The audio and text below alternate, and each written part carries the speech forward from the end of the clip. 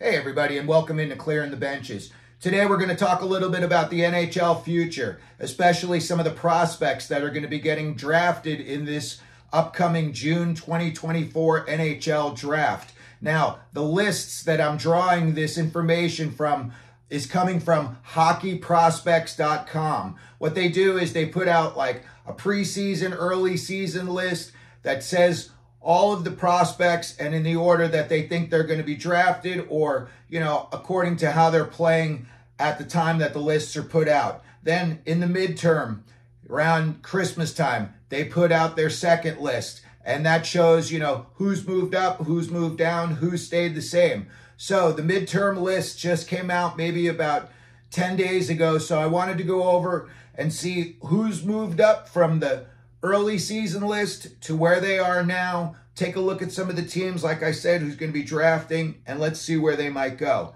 So, first and foremost, Macklin Celebrini. He was number one then, he's number one now. Pretty much every one of these draft experts say that it's going to be nearly impossible for anyone to overtake him as the number one pick in next year's NHL Draft. Connor McDavid is kind of like Gretzky light, and then Connor Bedard is kind of Connor McDavid light, and now they're saying Celebrini is kind of Connor Bedard light. So there's no doubting that this kid's got a lot of talent. He's tearing it up at BU right now, and like I said, most of the hockey experts say there's really zero chance that anyone else on this list is going to pass him and become the number one pick. Now, when I look at some of the teams who could be picking first overall, we got to go through the lottery system. But again, you got these same teams up there. The Senators, they're going to lose a first rounder because of the Shane Pinto incident, but they get to pick which year. So I doubt they're going to do it in a lottery year. So I'm assuming the Senators are going to be picking. Of course, if they got the first overall, everyone's going to take Celebrini. But if they don't get, first overall, I can see the Senators. They need D big time. They just traded for Jacob Chikrin, and, already there's rumors that they're going to be moving him out. So I'm assuming that they would need to fill their roster spot on D. Next up on the list of prospects, and he stayed the same as well. Basically, the top 8 players on this list stayed the same from the preseason rankings to the midterms, which is meaning they are all status quo. Nobody's having, the greatest year of all time, and no one's having the worst year of all time either. So next up on this list, you've got a left-handed center, Catton Lidstrom, medicine hat of the WHL. Like I said, he is pretty much predicted to go right behind Celebrini. I know that, at the end of last year, it was Celebrini, Cole Yzerman, and then Cole Yzerman didn't make the World Junior team.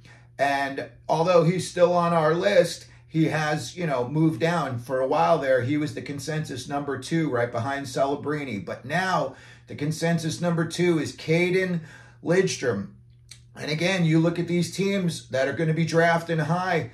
Columbus, they might blow it up, tear it out. They might, move on from Johnny Gaudreau already. Maybe they're going to make him the centerpiece, and they would draft a guy like Lidstrom. You can never have enough guys down the middle. Chicago, I'm sure if they didn't get Celebrini to go with Bedard, they would love to have a kid like Catton Lidstrom. So, again, all of these first 8 players have had good years, and they're staying where they're supposed to be projected according to the preseason. Next up, you've got a left-handed defenseman, Anton Zeev. He's playing in Russia right now. Again, you ask all the draft pundits, and, it's really a matter of if you like Fords or Chevys, whether you like him or Sam Dickinson.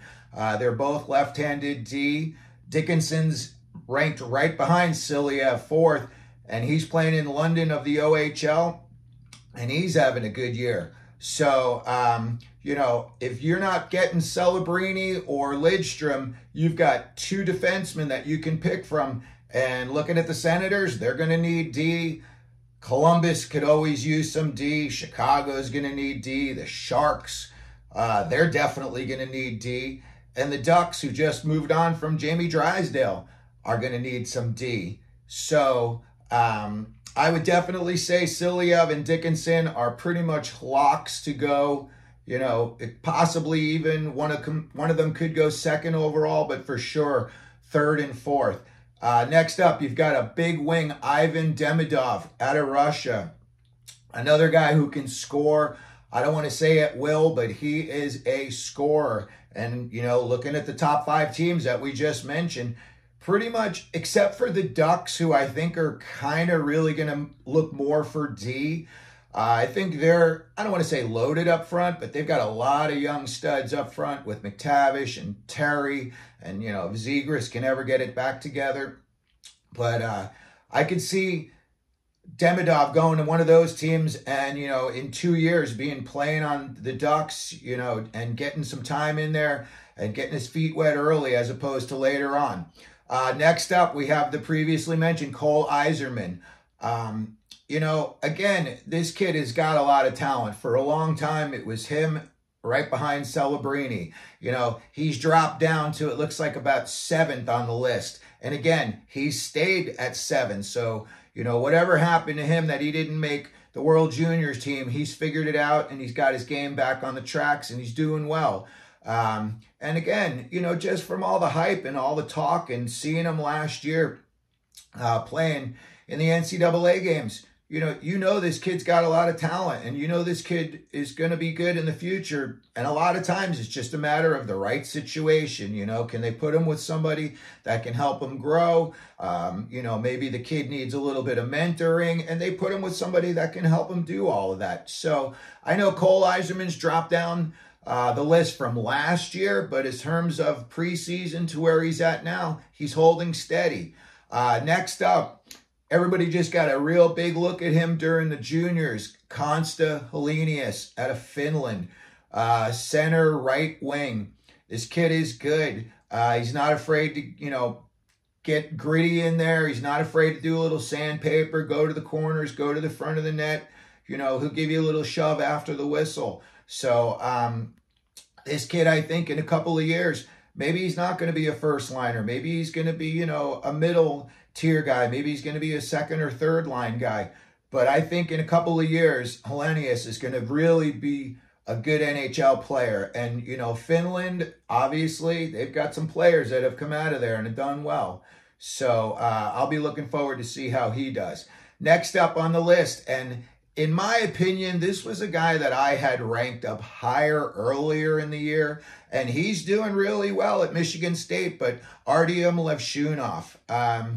I personally thought, you know, when these lists came out that he was going to be right up there with Zeev and Dickinson, you know, in the 2, 3, 4, 5 range. But he's moved down a little bit. You know, he's about 8th or 9th now on this list. But again, he's having a good year at Michigan State. He's playing NCAA hockey. He's getting a taste of it.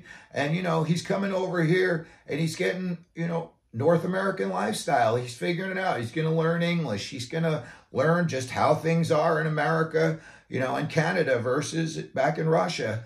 And I think that's always a big, big step in the right direction. You know, when you can get a kid who you can help grow, you can keep an eye on him. He's local. It makes a big difference. Then, you know, you got somebody drafted a zillion miles away and you've got to go through 3 guys just to get a message through to them sometimes. So as far as Levshunov, I could see any one of these teams that needs help defensively picking him with a smile on their face and not feeling in the least that he's going to be anything less than really solid.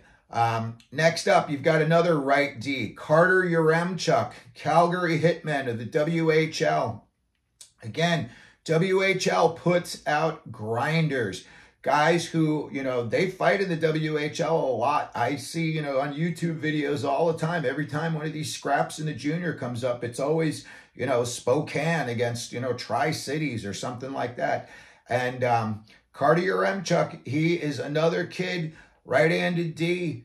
Those are a big sought-after commodity in the NHL. And sometimes if you're a left-handed D and you're a little bit better than the right-handed D, you know, supply and demand. So the guy who's a right-handed D may not be better than the left-handed D, but he could get taken before that. So I think a guy like Yaremchuk, to me, any one of these teams that, is on our little 5-team list here, any one of those teams that picks him, in like 2 to 3 years, you're looking at a top 2 defensemen on your team.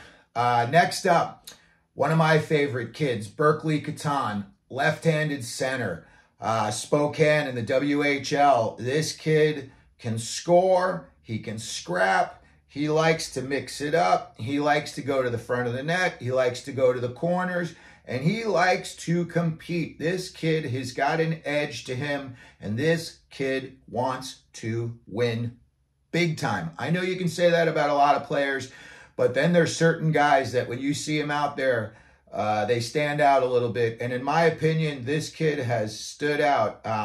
He's been in some big-time scraps already this year. He fought Jerome McGinley's kid, Taj McGinley, earlier on in the year. And that is, no easy task. So I give it up to the kid, and I think he is definitely going to be rock solid in the NHL because of the type of game he plays. And, kind of like a Matthew Boldy, they get to play more games earlier on in their career because they are a little bit more mature physically. Maybe they're a little bit more mature mentally in terms of not being afraid to go in there and mix it up. So Berkly Catton, I'm going to say top 10 NHL draft next year. You're going to hear his name called. And then the last name I've got on our little list here is Zeev Buium, the left-handed D out of Denver. Just got a good look at him at the World Junior Championships. The kid scored a couple of goals. He plays good D. And he's another name that, in my opinion, is kind of climbing up the ranks. And, it wouldn't be surprised if a team picking in the top 5 called his name in the June draft.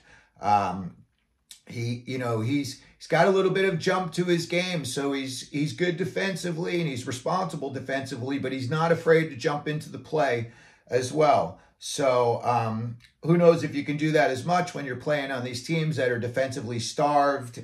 Some of these teams, the Senators, CBJ, Chicago, the Sharks, the Ducks, you may not be able to jump into the play. You may have to play more of a structured stay-at-home game. But I definitely think Buium is going to be a kid who in a couple of years is going to be rock solid in the NHL. Now, I wanted to just bring up a couple of guys that moved up. Berkly Catton, preseason, they had him ranked at 10th. He's moved up to 9th.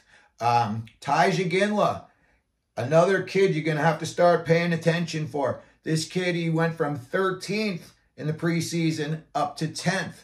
And that's pretty much been about one of the bigger jumps in terms of guys jumping up into the top 10.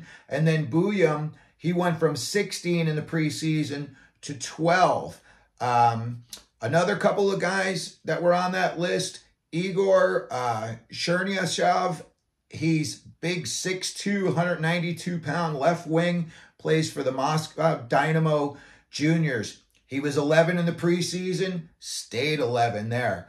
So, again, I see a lot of these kids are going to be drafted very, very high. I would say probably of this list here, there's going to be 1 or 2 kids that fall out of that grouping, when draft day comes. And then there's going to, as always, look at the Coyotes did last year. There's going to be some big surprises in the draft as well. So that's all I wanted to talk about today. And if you could like, subscribe, and as always here at Clearing the Benches, let them know you're out there.